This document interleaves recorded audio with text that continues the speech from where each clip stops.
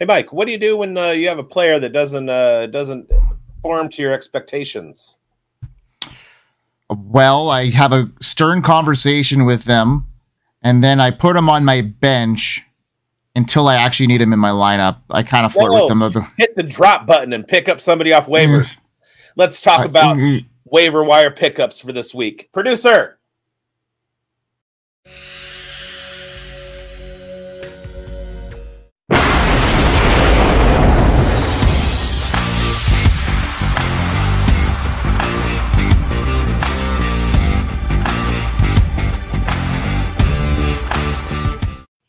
Welcome to the Fantasy Forecast on Fantasy Football Advice Network. You are watching and we are talking, and this is the debut, or in Canada they would say the debut, of our waiver wire show. So we're going to be talking about the whole weekend, kind of recapping things, and giving you the scoop on who to pay fab for, who to pick up in your leagues. Now, I'm focused on ESPN redraft leagues.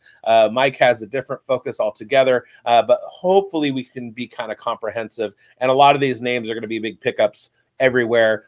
Keep in mind, we are recording this before the end of the first quarter of the Monday Night Football game. So we do have the Christian McCaffrey news. His Achilles bothered him to the point where he could not play on Monday night, which means that Jordan Mason was, if you had him in your lineup or had an immediate waiver pickup that you could do and throw him in a lineup, that was fine. But depending on the length of time that CMC is going to be out, it looks like Jordan Mason is the guy to own in that 49ers backfield.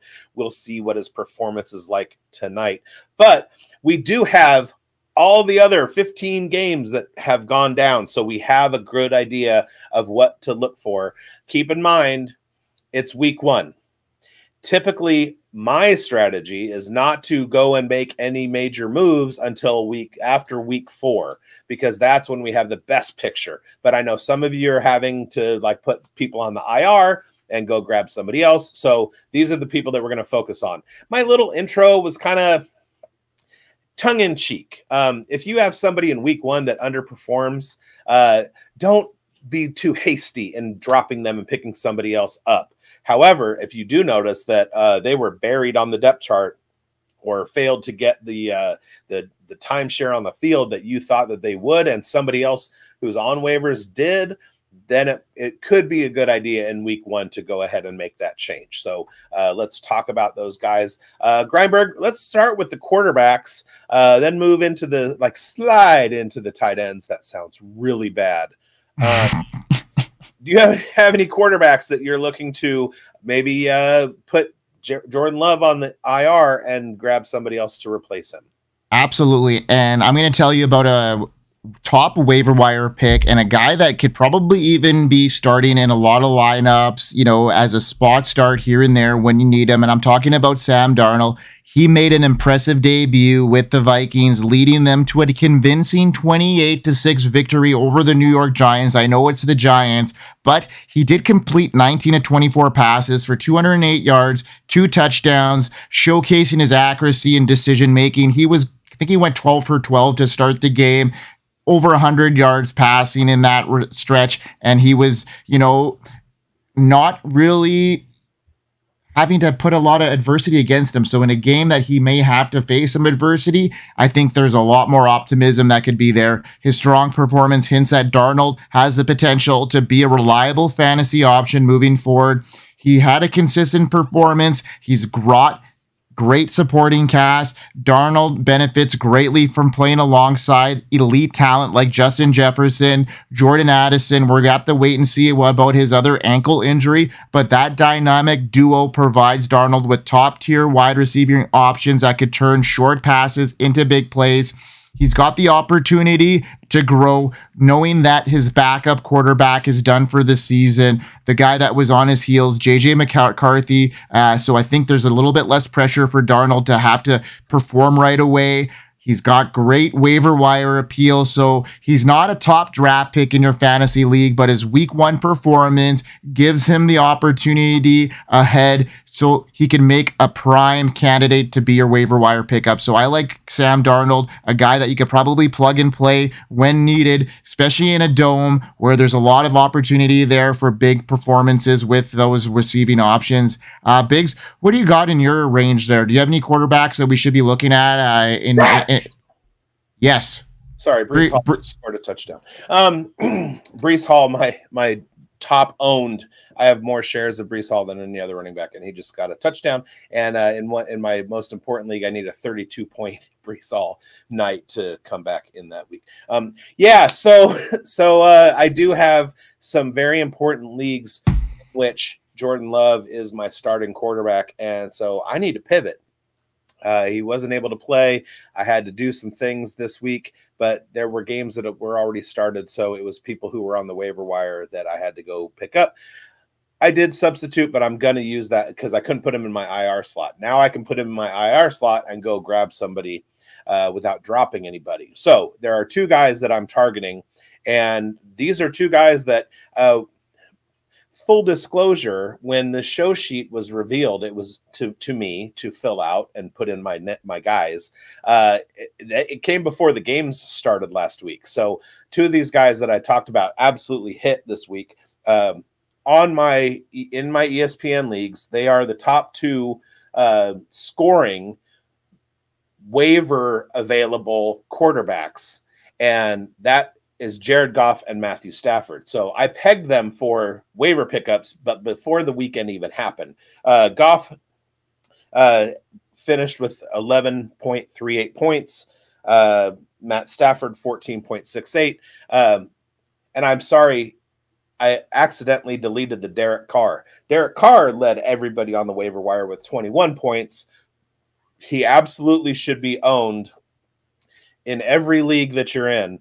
If you heard our drumbeat through the preseason, even our last, what do you call it? The bold prediction show, I said Derek Carr with Clint Kubiak and all the weapons that he has in New Orleans is going to have a huge year. He led all waiver wire quarterbacks with 21.43 points.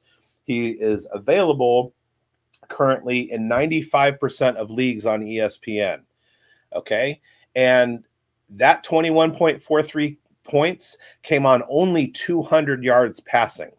They didn't need to throw the ball all over the yard. It was a game in which they completely blew out the Carolina Panthers by 37 points.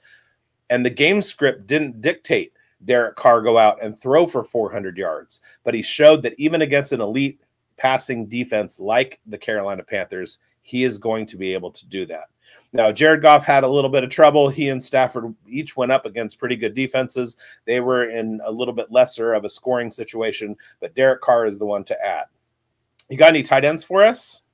Well, I mean, you touched base a little bit on it, but I mean, obviously Isaiah Likely, who is coming into week 2 as the #1 ranking tight end, is somebody that's going to be, the #1 probably target in all of the waiver wire situations right now, Biggs. I think that his elite game shows that, he's got a role regardless if Mark Andrews is playing or not. I think, it showed that his versatility out of the backfield, they were using him in design plays, and he was getting a lot of yards after the catch. It showed his elusiveness, and I just really like what I saw. They used Zay Flowers in a lot of similar plays, but it looked like Isaiah Likely was just getting a lot more yards after the catch, and I really like his physique and the way he played. So he'd be a top guy. You're probably going to touch base on a couple of these other guys. Cody Parkinson, with the Puka Nacua injury, he's got an opportunity there, signing that contract in the offseason. I think he's got an opportunity to garner some targets there. Even if it's 5 to 7 targets a game, that is very good, viable tight end usage there, and especially if you're streaming tight end. What do you got for tight end there, Biggs? All right. Well, again, I've been watching Isaiah Likely since he was at Coastal Carolina. Been a big fan of him, and just waiting for him to have another week like he did this week. He's done it before, but when Mark Andrews was hurt. Now he did it with Mark Andrews on the field. Now, the first thing to remember when we're talking about this is it's week 1. Don't panic on Mark Andrews. He will be fine. The week 1 slate was littered with players who underperformed, and that's not a testament to what they're going to do over the course of the season. And Mark Andrews is no exception to that. He's going to be fine. He's going to likely finish as top 10 tight end. However, there were rumblings in the offseason that Isaiah Likely was going to be on the field. Instead of being Mark Andrews' replacement, he was going to be on the field as another receiver along with Mark Andrews. So I was trying to tell people last week, pick up Isaiah Likely as a tight end guy. That hit. There are a couple other guys. And again, not to like hammer too much on this Saints offense, but you saw Juwan Johnson catch a touchdown and Foster Moreau catch a touchdown. Derek Carr and Foster Moreau have been together for about 5 years. Moreau came out of LSU. He was a Raiders tight end, but behind Darren Waller. Waller moved up, was hurt, and then moved on. Moreau had an opportunity. The Josh McDaniels offense wasn't effective. He did see some spots, but a lot of balls hit off his hands and turned into interceptions for Derek Carr, which was very unfortunate. But in this game against the Panthers, you saw Derek Carr utilize the both of them. Now, I am more inclined to lean towards the Juwan Johnson side and not the Foster Moreau side, although there is a world in which they can coexist as tight ends on your team. Again, the New Orleans Saints team is stocked with weapons. Jamal Williams is a pounder. He will show up in the show later on. Alvin Kamara is the do-it-all CMC clone in the Kubiak offense. Chris Olave is obviously the wide receiver 1, but his numbers were a little bit suppressed this week. That'll change as the matchups change. Rashid Shaheed is a deep threat. He's going to be great for you in best ball, and he's going to win some spike weeks that'll carry you. Then you have A.T. Perry, who's a target, but it looked like after those top 2 receivers and dumping off to Kamara, Foster Moreau and Juwan Johnson are Derek Carr's focus, so I would look for them. And then you brought up Colby, C-O-L-B-Y, like the cheese, Mike. Colby Parkinson. He's a guy who I talked about on the show all summer. He was a tight end in Seattle. He was given a free agent contract by the Rams. So the Rams have incentive to put him on the field and target him. We just had an injury to Puka Nacua, and he's going to be out for a little bit. So Matthew Stafford is going to need another target. And Colby Parkinson showed against the Detroit Lions that he's perfectly capable of stepping into that tight end role that Matthew Stafford hasn't had a top 10 tight end for a while. I think Gerald Everett a few years ago was probably the last one, unless I'm mistaken, and it was Tyler Higbee. But Tyler Higbee's hurt, at least for the first 4 weeks of the season. So get Colby Parkinson onto your team. He is going to give you touchdown upside and target upside, and could be one of those guys where if you listened to me all summer and faded tight end, here's your first streaming opportunity for next week. Grab him, get those 10 points into your lineup, and full speed ahead. Yeah, man. Now, I'm going to show you guys your one-stop shop to everything fantasy sports. We are here. We are here. FantasySportsAdvice.com, offering the best fantasy sports social media platform. Why join endless Discord communities or the trolls of Reddit? Fantasy Sports Advice is a community designed to help you win with 24/7 support. Go to FantasySportsAdvice.com and become a pro member for unlimited access. Again, go to FantasySportsAdvice.com today. Welcome back, and we're back. All right, let's move on to some wide receivers. Biggs introduces the WR waiver section. Oh, that's me. I have to introduce the wide receivers. All right, so who are we looking at for wide receiver this week? Again, I'm going to be talking about this Saints offense. But first, I'm going to go to Indianapolis. If any of you were able to watch the game, there was a 60-yard bomb that Anthony Richardson threw down the field to Alec Pierce. Now, Alec Pierce was a deep threat at Cincinnati. He was one of the trio of wide receivers that made it look like Desmond Ridder could have an NFL career, but it wasn't Desmond Ridder. It was those receivers that were helping him out, and Alec Pierce was one of them. Alec Pierce has had an injury problem, and also he has been kind of stuck as the wide receiver 3 in an ineffectual Indianapolis Colts offense, which is now dealing with the loss of Josh Downs. So Michael Pittman got his wide receiver 1 targets, but the guy who was taking the top off the defense and benefiting from Anthony Richardson's absolute cannon of an arm was Alec Pierce. And Alec Pierce had a touchdown. He had a big deep pass. And these are the things that Alec Pierce is going to be doing throughout the rest of the season, or at least for the time being with Downs on the mend. But Downs is a short yardage slot guy anyway. Alec Pierce is the outside receiver that is going to be running down the field and getting under Anthony Richardson's ball, deep throws. Now, I saw this happening when Anthony Richardson was first in camp in Indianapolis in 2023. There were some throws that he was making in their like little indoor facility or whatever, where he was throwing the ball like 80 yards. And you could watch in those videos how Alec Pierce tracked the ball and went to it. And he did the exact same thing in game 1. I expected to see more of it last year, but Anthony Richardson only played in 4.5 games. So that was and Gardner Minshew can't make that throw. So that was something that didn't come to fruition. But Shane Steichen showed in game 1 with Indianapolis that is something that is in the playbook and they're going to be utilizing every week. Alec Pierce running past the defense and Anthony Richardson just chucking the ball as far as he possibly can, and Alec Pierce getting under it. Alec Pierce is available in 99% of leagues on ESPN. He should be available in yours. Go grab him. Now on to New Orleans, Rashid Shaheed. He's available in 58% of leagues. He's another guy he's going to have a similar profile to Alec Pierce. There are 2 kinds of wide receivers that we're looking at. We're looking at guys who are going to get 12 targets and 8 catches or 10 catches. Those are your wide receiver 1s with target volume. Then there are the guys who are going to be making 2 or 3 catches, but they're deep balls and they're going to be scoring touchdowns. Pierce is one of them. Rashid is another one. Khalil Shakir.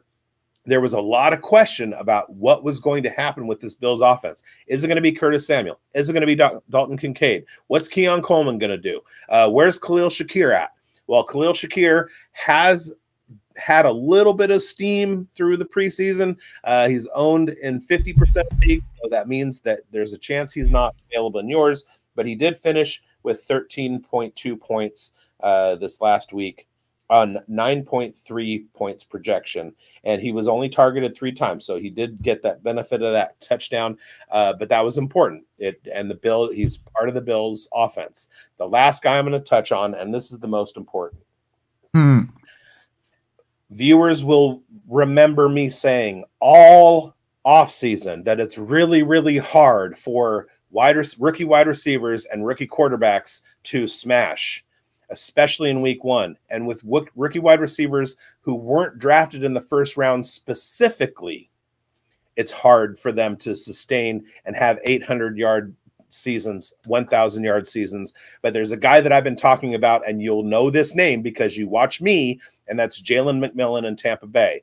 Now, this guy he earned the wide receiver 3 spot on the Tampa Bay Buccaneers.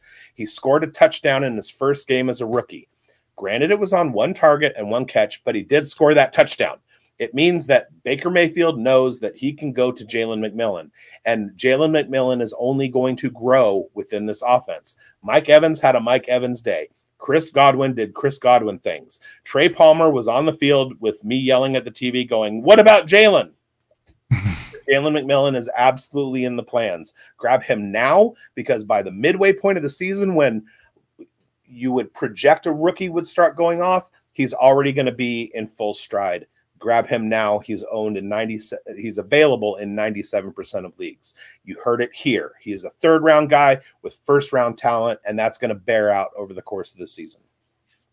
Good call, Biggs. We've been on him as train all season long, and I'm glad that he got some exposure early, and they play a lot of 3 wide receiver sets there in Tampa, so he's going to see the field regardless, and his talent's going to emerge. Now, I got 2 guys that I'm going to talk about briefly here in ESPN leagues that, they're owned in very, very few percentages of leagues. First guy I'm talking about is Wan'Dale Robinson. He's only owned in 6% of ESPN leagues, so 94% of the leagues he's open in, and he's making waves as a key target as a waiver wire pickup this year for this week for me. Despite the Giants' rough start to the season, and it was rough, Robinson demonstrated his potential and versatility as a slot receiver in week 1 matchup against the Vikings. 12 targets he received, a significant 28% target share, indicating he's a primary option in the Giants passing game. Although Malik Neighbors also had a great target share, Wan'Dale Robinson is owned in very few percentage of leagues, and he's a key role in that offense. They have a vulnerable defense. The Giants' currently offensive struggles highlight Robinson's potential upside. Minnesota's secondary, which allowed an average of 234 passing yards per game last season, proved to be vulnerable in the season opener. Robinson's role as a frequent target in the Giants' short game could make him an appealing option for fantasy managers looking to exploit their weakness. He's a guy that might be able to play in your lineup as a wide receiver 3/flex play with a very solid floor. And then, he doesn't have a huge high ceiling. He won't break off, a huge amount of touchdowns, but that PPR leagues, he's going to have some benefit there. For fantasy managers looking to strengthen their roster, Wan'Dale Robinson is in a prime candidate for your waiver wire this week. His significant target share, role in the offense, and potential increased opportunities makes him a valuable pickup. The Giants are going to be playing from behind all year long, and I just think the targets are going to be there as a safe floor guy. And another guy I'm going to be talking about too in similar situation is, Greg Dortch, slot receiver there. He had a commanding 8 targets last week, 25% target share. You can't scoff at that. I know that Marvin Harrison Jr. was on the field quite a bit and his target share wasn't quite there, but I think that report's going to grow. But Greg Dortch, solid pickup here, you guys, as slot receiver who can garner a decent amount of targets. Now, Biggs, let's move on to the running backs. And you got any running backs that our viewers and listeners should be targeting in their waiver wire this week? I do, but I want to start off with a couple of guys that I want to warn people off of. And the first one is Las Vegas Raiders running back Alexander Mattison. The way that the game broke down for the Raiders against the Chargers on Sunday benefited Alexander Mattison in that he was put on the field in spots where Zamir White hadn't been effective because of the situation that the Raiders were in. And then the Raiders didn't score any points because of the way that Gardner Minshew played quarterback, and the fumble from Zamir White and the ineffectual the turnovers that Gardner Minshew had. Madison benefited from a very small portion, and once the Raiders were so far behind, neither running back played a factor. Zamir White is still the plan going forward in Las Vegas, so one bad game is not going to kill what happens with that. Alexander Mattison is not taking over this backfield.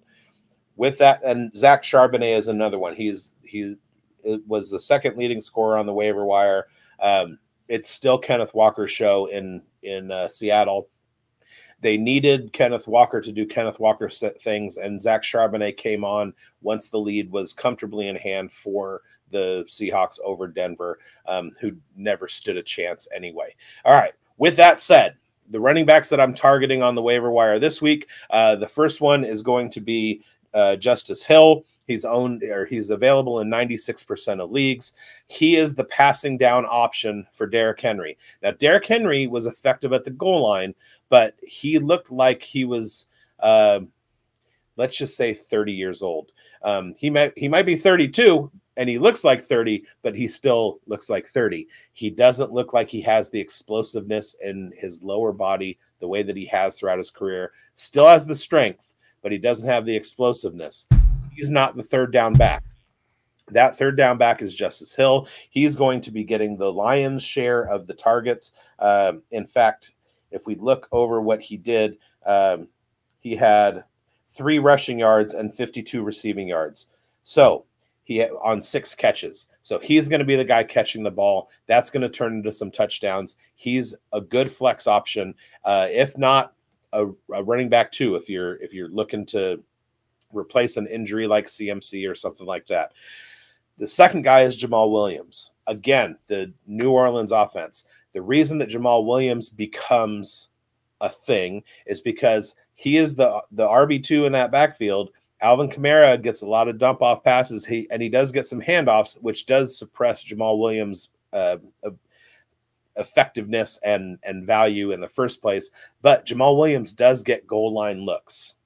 He is a short yardage guy, but he gets those goal line looks, and he's available in 93% of leagues. So that offense is going to score a lot of points. Derek Carr is going to be moving the ball down the field with Rashid Shaheed and Juwan Johnson and Foster Moreau, my other waiver wire pickups, and Jamal Williams is going to benefit from that. Remember, he was a touchdown-dependent running back option 2 years ago in Detroit when he led the NFL in touchdowns. So Clint Kubiak knows what he has in Jamal Williams. That offense is going to be highly productive. They're going to score a lot of touchdowns, a lot of points, and Jamal Williams is going to be one of the boats that rises from that rising tide.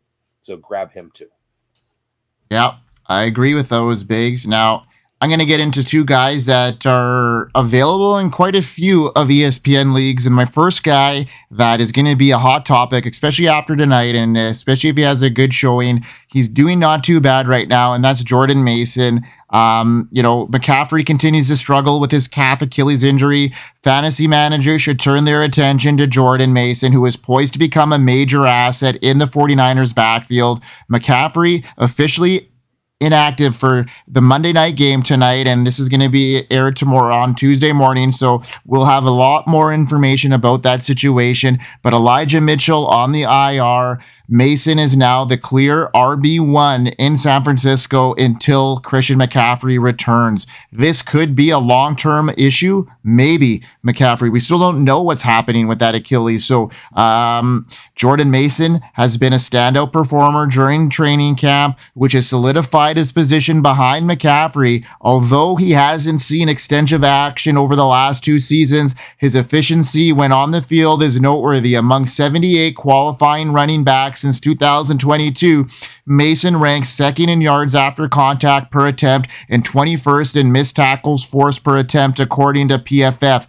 These stats highlight Mason's ability to create yardage and break tackles, which could translate into significant fantasy production if McCaffrey's injury keeps him sidelined for extended period of time. And you got to keep in mind that he is nursing an injury, McCaffrey, so he could be eased into the action right away, which could create more opportunity for Jordan Mason. So he's a guy that, in a high-flying San Francisco 49er offense could be a pivotal part if he could stay healthy, and that's a big if.